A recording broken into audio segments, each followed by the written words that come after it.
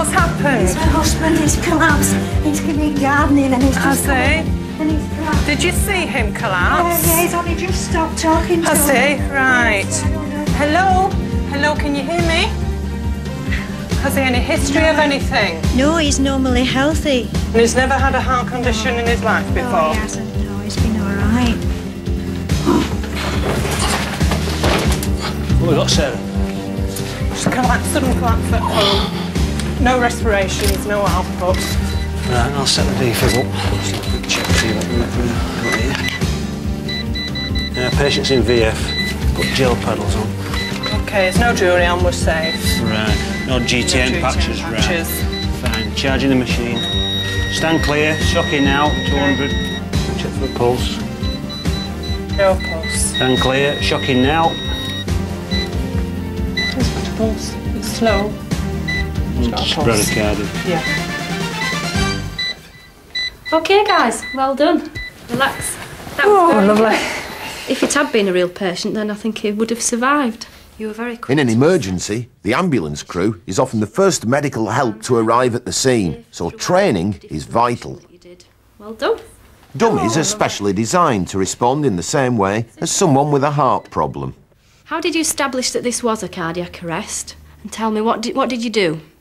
The patient wasn't responding, so I cleared the airway, opened it, checked for the pulse. There was no breathing, no pulse, so I started resuscitation. No pulse means the heart has stopped beating. A healthy heart is constantly and regularly pumping blood around the body. The contractions are caused by pulses of electricity generated by the heart itself. An electrocardiogram picks up this activity. Each peak is a pulse of electricity. Normally we'd expect to see this rhythm on the monitor, but in this patient's case we saw ventricular fibrillation, which means that the blood is not being pumped round the body. Ventricular fibrillation is when the electrical activity of the heart is in total disarray. The only way to restore a regular heartbeat is to apply an electric shock using a defibrillator. The patient's chest is prepared. We apply the paddles either side of the heart, press firmly and charge. When we've reached the charge, make sure everybody's stood back, stand clear and shock. The defibrillator and the human body make up an electrical circuit. There's a battery, a wire leading to the patient's chest and a wire leading back to the battery. A small burst of electricity flows down the wire and through to the heart. The human body conducts electricity and completes the circuit. This jolts the heart back into action. Stand clear. But electric shocks can be dangerous. They're only used in an emergency, and safety is a priority. Could you recap over all the safety precautions that you took? You have to make sure that the patient's chest is dry from any sweat. There's no jewellery. And when you do actually deliver the shock, when you've got the paddles on, make sure that no one stood at all close to the patient so they don't get a shock off them. Why are the handles of the paddles made out of plastic? And what safety precautions do you need to take when you're using electricity?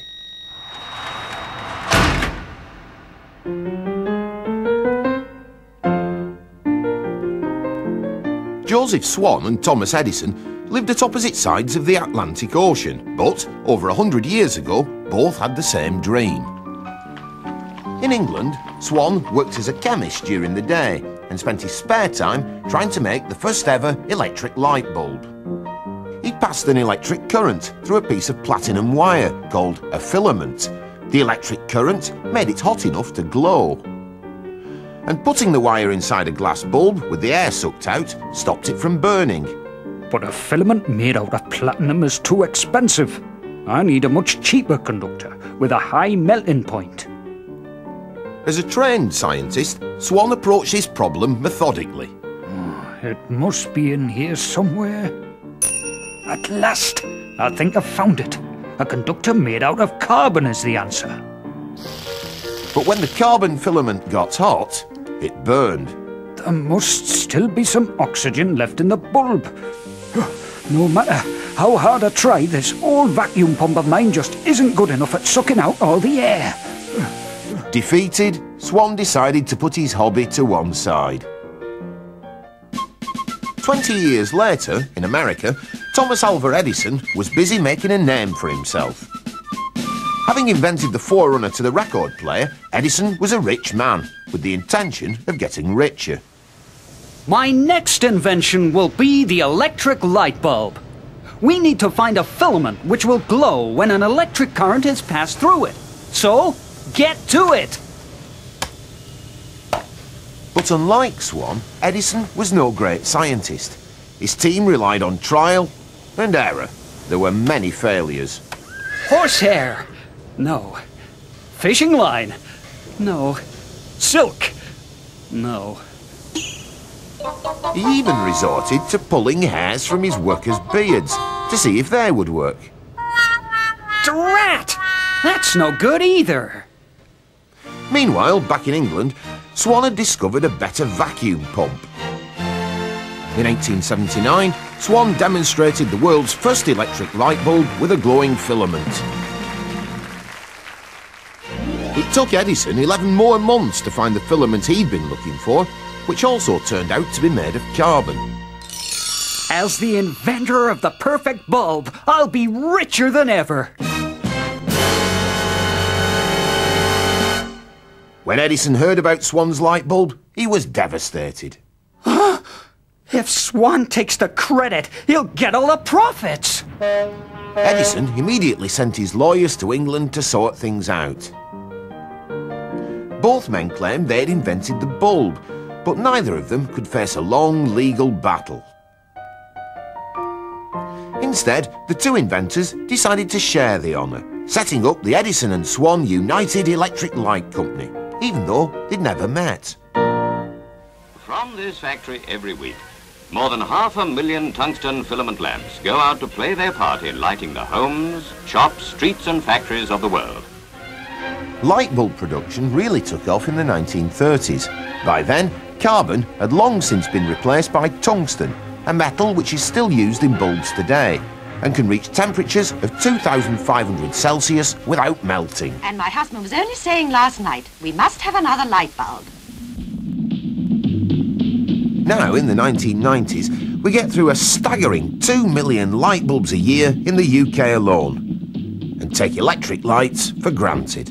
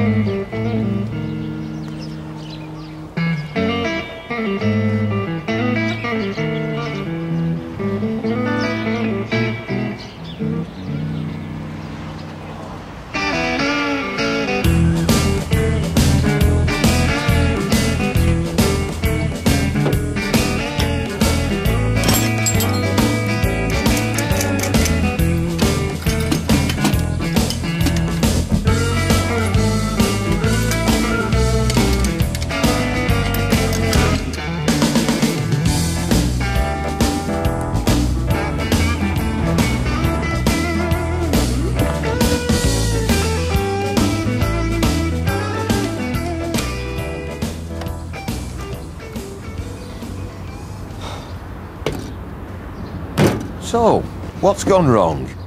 To solve this problem, an understanding of how electrical circuits work is essential. Our biker needs to get back to basics. The electrical wiring for a headlamp is hidden, so taking the circuit away from the bike makes it much easier to see.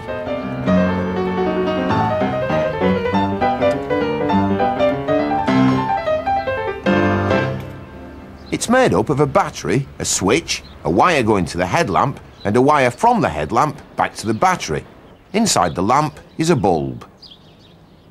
When the switch is turned on, the circuit is complete. An electric current flows and the light bulb works.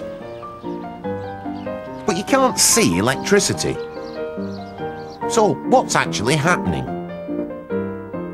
An electric current is a flow of negative charge around a circuit. The battery's job is to give the charges energy and push them out into the wire. This happens at the negative terminal. Imagine the charges are carrying bags of energy. As they pass through the light bulb, this energy is converted into heat and light. But the charges don't stop moving. They carry on, making the way back to the battery and completing the circuit. Electricity doesn't get used up. The charges don't change as they go through the bulb. It's the amount of energy they carry which changes.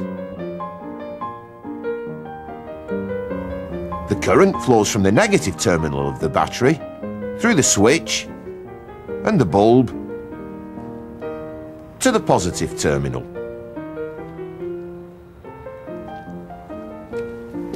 An ammeter measures the electrical current. It measures how fast the charge is flowing in units called amps. A current of 1 amp means that 6 million negative charges are passing through the circuit every second. Reading off the bottom scale on the ammeter, the current is 2 amps.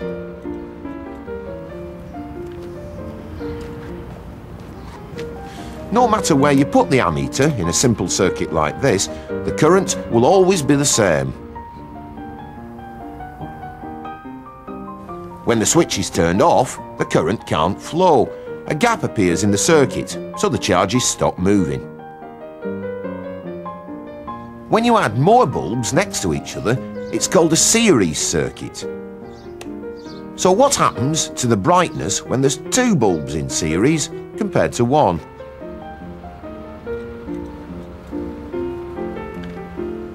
The ammeter reading for this circuit shows that the current is now smaller.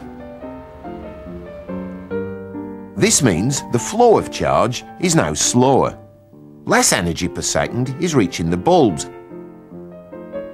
Also, the charges now have to share their energy between the 2 bulbs.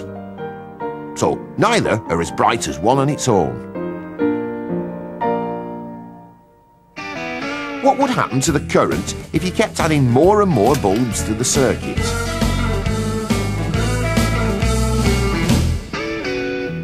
Where did our biker go wrong?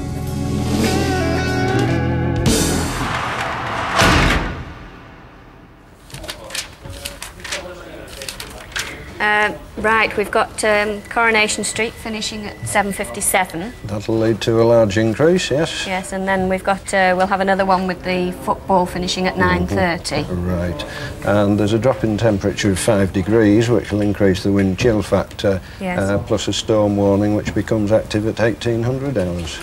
This is a control centre for the National Grid Company. It's their job to make sure that whenever you switch on your electricity at home, there's always a supply. Sounds simple enough, but electricity can't be stored on a large scale.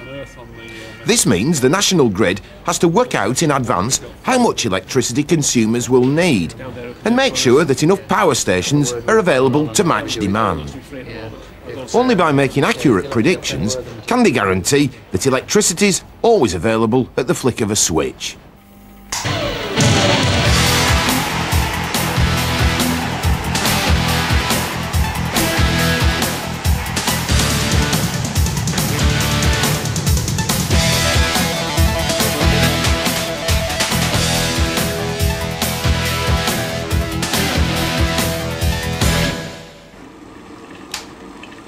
Predicting when we might want to do something as minor as making a cup of tea is crucial for the National Grid. During commercial breaks of popular TV programmes, up to 12 million kettles across the country could be turned on, and such a sharp increase in demand for electricity needs to be catered for. Weather is another key factor. If the temperature drops or it suddenly gets darker, the demand for electricity will begin to rise. The National Grid monitors how temperature, cloud cover, rainfall and wind speed will vary throughout the day and respond to this change in demand by bringing more power stations online. Hello, Drax. Can we have number 1 to 620 megawatts, please? Yeah, that's right. Thank you. Demand varies throughout the day, but in winter, demand is generally higher than it is in summer. Why is the biggest peak at about 17:30? What sort of appliances are being switched on? And how much current do they need? This is the cable where the current flows into the house, and this is the cable where the current flows out. So what I'd like you to do is to measure the current using this clip-on-ammeter. So if you like to clip it on. When no electrical appliances are being used, the current flowing into the house is 0. Could we have the lights on, please? Lights need only a small current to work. Right, could we have the lights off and the TV on, please? But his parents say they may appeal. The television needs even less. Right, could we have the TV off and the kettle on, please? Heating anything up requires a much bigger current. A kettle needs about 10 amps. Just think how much extra electricity is needed when 12 million people make a hot drink all at the same time. Can we have everything on? OK. The more you switch on, the more electrical current you'll need. It's 29 amps. The wiring in a house allows lots of appliances to work all at the same time. So how can our biker get all his lights to work? He needs to arrange the circuit in a slightly different way.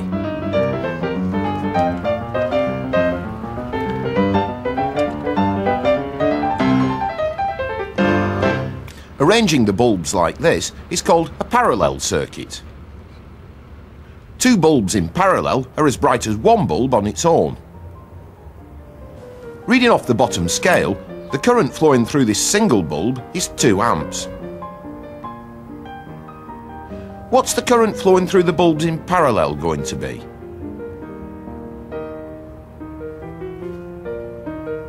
The current flowing through each bulb in parallel is the same as the current flowing through a single bulb. In a parallel circuit, the flow of negative charge from the battery divides along the 2 branches, meeting up again before reaching the battery. If the current flowing through each bulb is 2 amps, what will the current leaving the battery be? And what about the current returning to the battery?